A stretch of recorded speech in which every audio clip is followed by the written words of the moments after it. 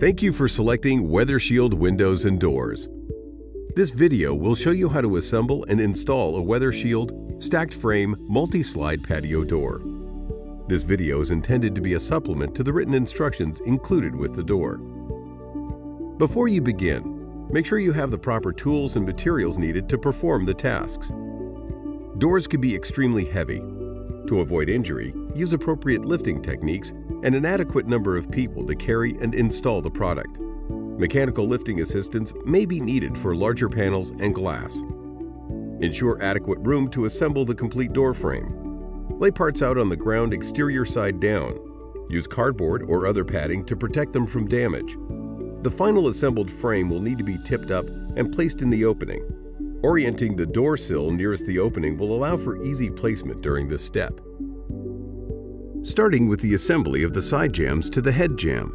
Slide the corner key into the aluminum cladding cavity on the head jamb. Attach the head jamb to the top of the side jamb by lining up the holes in the head jamb with the pegs on the top of the side jamb. Add the corner key screw into the open holes on the cladding using the provided Torx bit driver. Tighten each screw evenly until the frame cladding comes together with a tight joint.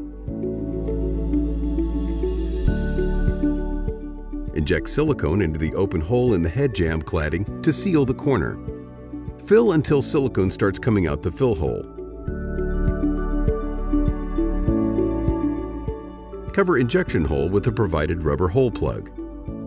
Slide the retainer clips into the grooves on the end cap posts, locking the head jamb onto the side jamb. Repeat these steps on the opposite side corner. Moving to the jamb to sill assembly, add a 1/4 inch continuous bead of silicone to the end cap on the side jamb. Slide the side jamb and sill together so that the dovetail end caps interlock.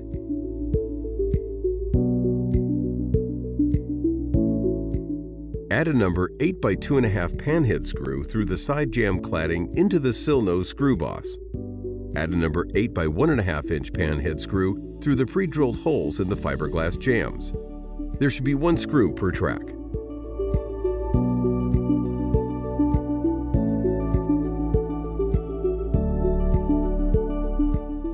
With the frame fully assembled, it's time to move on to installing the frame into the prepared wall opening.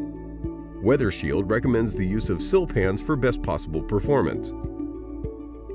Due to the large size of these doors, it may be necessary to insert a temporary brace or story pole between the sill and head jamb to help keep the frame from sagging as it's placed in the opening. Apply a continuous 3/8 inch bead of polyurethane sealant to the corner of the side and back dams of the sill pan. Add 3 rows of sealant to the full width of the door, leaving 2-inch gaps approximately every 2 feet.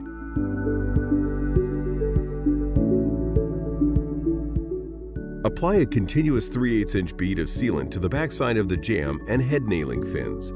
Keep sealant in line with the pre-punched nailing fin holes. Starting with the sill, place the door frame in the opening, making sure to firmly seat the sill in the sealant. Center the door in the opening and tilt the door into position. Do not slide the door into the opening, for this will damage the sealant lines.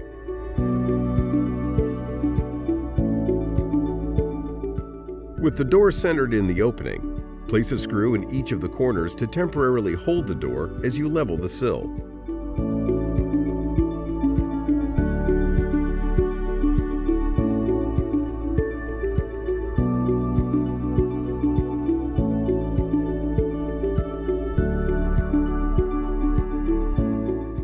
Level the sill using a laser level.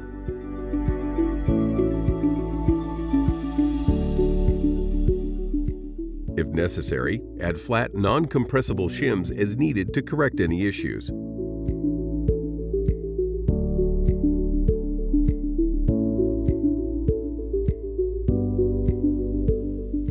Once the sill is level, it can be secured to the floor.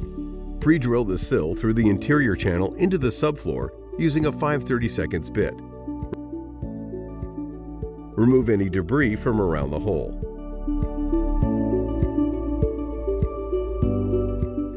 Inject the hole with silicone and apply the provided 3/16 inch by 2.5 inch screws.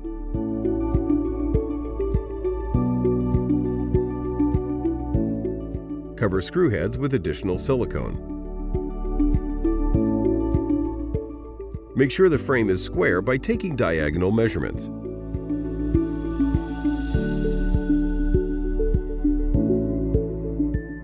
Shim frame is needed until diagonal measurements are within 1/8 of an inch. Plumb each side jamb using a long bubble level.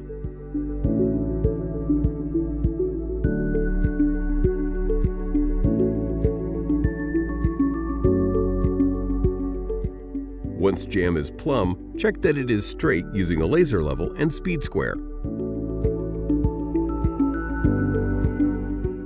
Screw through the pre-punched holes in the nailing fin using a number 8 by 2-inch flathead screws.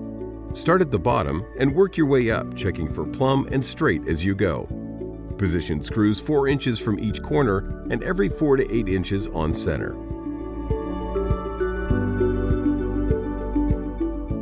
Level the head jamb by using a laser and speed square.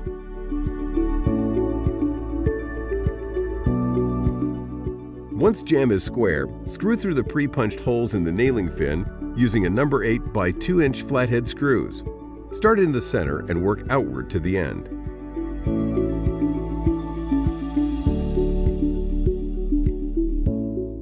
Jambs are pre-drilled for fasteners. Secure jambs and head through the pre-drilled holes using provided number 10 by 2.5-inch panhead screws. Shim at all hole locations to avoid bowing the frame. With the frame installed in the opening, it's now time to install the door panels. The panels are numbered in sequence that they should be installed. The first panel to be installed will be the stationary panel closest to the side jamb of the track furthest to the exterior. Before installing this stationary panel, the mounting clip on the top edge of the panel will need to be rotated so that it hangs out over the edge of the panel. Attach the clip with the provided 4 number 6 by 1.5-inch flathead screws. With the clip installed, the first panel is now ready to be installed. To install the panel, hold the panel at an angle toward the head track and insert the top of the panel into the outermost head track. Swing the bottom of the panel inward until it's parallel with the top and sits with the wheels on the corresponding sill.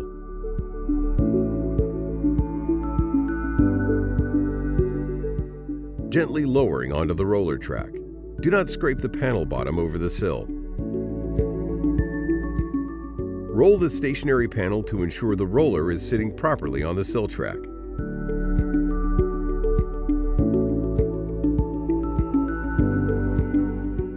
Slide the panel tightly against the side jamb. Secure the panel into place by inserting the provided wood filler block between the clip and the head jamb. Using a 1/8-inch drill bit, drill 2 pilot holes through the wood block and frame. Secure the panel in place by fastening the head clip through the wood block using 2 number 10 by 2.5-inch panhead screws. With the stationary panel in place, you can now move on to installing the next interlocking panels. Prior to installing panels, insert the interlock blocks into the ends of the interlocks. The interlock blocks slide into the sill ends of the interlocks. Install the panel using the same method as the first. Repeat until all panels are installed.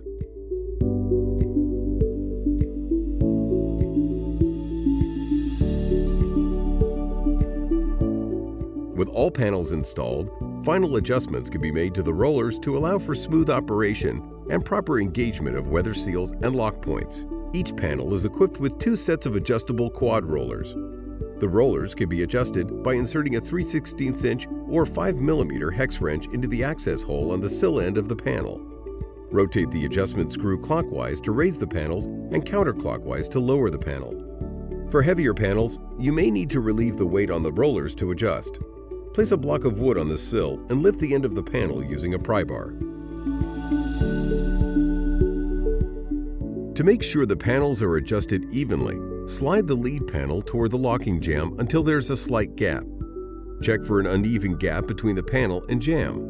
If uneven, adjust panel rollers up or down until the gap becomes even. With the lead panel properly adjusted, move on to the second panel. Separate the panels so you can see daylight through the glass between the stiles. Adjust the rollers on the second panel until the reveal is even.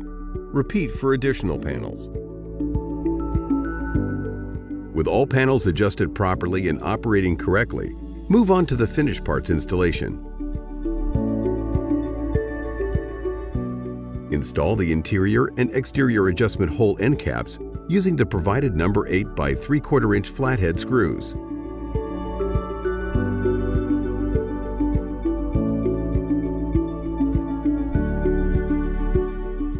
Install the flush-mounted pull handle per the instructions included with the handle packaging.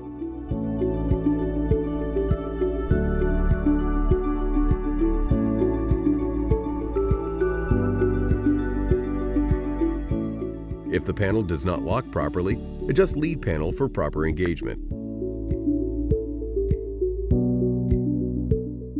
For doors that lock into the jamb, the lock strike plate will need to have short screws replaced with longer ones for added security. Starting at the top, replace screws 2, 3, 5, and 6 with the provided number 8 by 2.5 inch flathead screws.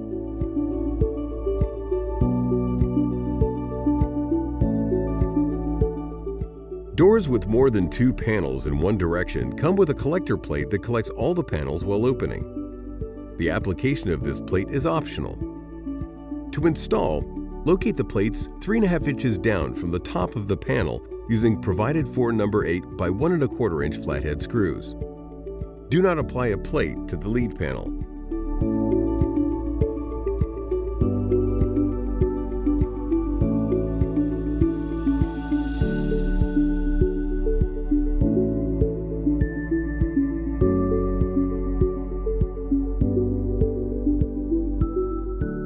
Next, install the exterior aluminum trim covers. Install side jamb aluminum fillers into exterior frame. Check the lengths. If needed, trim to fit. To install, position the filler into the frame cavity starting at the outermost track. Rotate the cover into place and pound in, using a wooden block and hammer. Be careful not to dent the covers.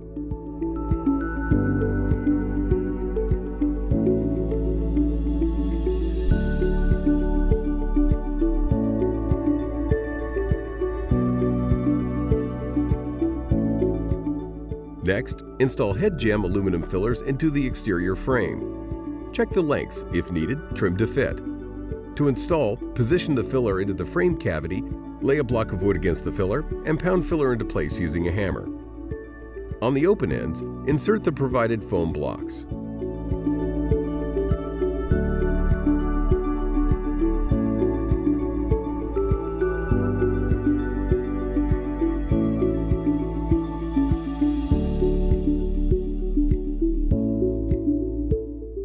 The side jamb with the stationary panel comes with wood fillers to conceal the pockets in the side jamb.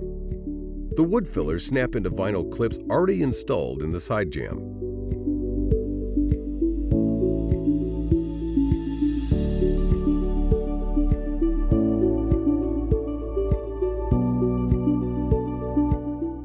The interior portion of the sill has an open U-channel that is used to conceal the sill fasteners.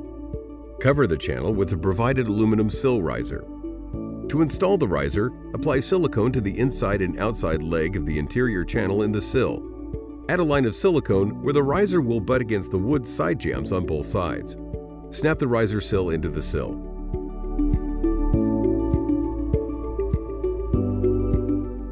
With the door fully installed, the exterior can now be flashed properly. Cut 2 lengths of flashing tape equal to the rough opening jamb height plus 5 inches. Remove the backing of the tape and apply over the nailing fin and the weather-resistant barrier, keeping centered on the jamb. Roll the tape smooth with a J-roller to eliminate bubbles and to promote adhesion. At the head, cut 1 piece of flashing tape equal to the width of the door opening plus 10 inches. Remove the backing and apply over the head nailing fin, extending past the jamb flashing by at least 1 inch. Roll the tape smooth with a J-roller to eliminate bubbles and to promote adhesion.